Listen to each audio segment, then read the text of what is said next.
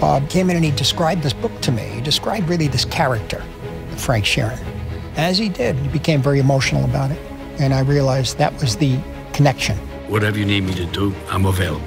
I know if we could tap into that character that way, based on the structure of the story and the situation these people found themselves in, I know I could go there because it's genuine and it's real. Frank, it's time. It's time you say what happened. The scale of the movie's big, but it's intimate. It's personal. I need to see his face, but I don't want to see it too wide. And this has her in it. All right, let's go this way. Okay, let's see what we get into.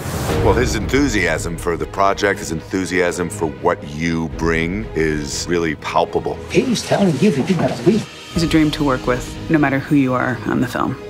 Looks good. To me, it was like if I were a tightrope walker and Marty is the net. So you feel you can go and you can take a chance.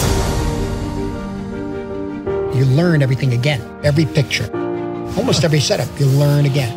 Marty is a stickler for detail, and he also loves the reference, and he wants to know what was real. There's a ton of visual material at the very beginning, so what you get is what's inside Marty's head very early on, instead of spending months trying to sort of like prise it out of your director. That's what it is. Marty seems to be as committed now as he was as a young filmmaker.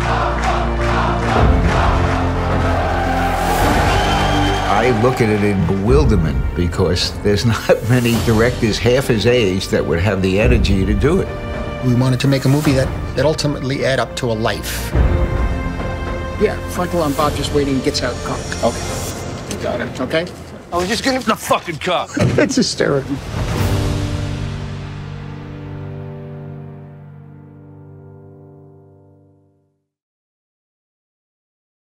Hey, it's Lisa. Stay with me for more on TV with 5 anticipated Netflix originals for 2020. Effie's for Family Season 4, Madam C.J. Walker Season 1, The Devil All the Time, Unbreakable Kimmy Schmidt Interactive Special, and The Haunting of Bly Manor. Now, what series are you most excited for in 2020? Now, do you like my t-shirt? You can get one in the link in the description.